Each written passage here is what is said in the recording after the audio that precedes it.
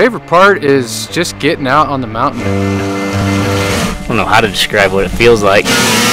That speed is really exhilarating. My favorite part of riding is getting off trail and exploring the backcountry. It's just absolutely beautiful out here. You can take a snowmobile all kinds of places that you can never take a motorcycle or an ATV, and you just turn it off and all you hear is the breeze blowing, and it's just really calm. To get started, it's really simple. If you can ride a riding lawnmower, you can sit on a snowmobile and ride down the trail. Get out and try it. It just puts a smile on your face and you're having a good time.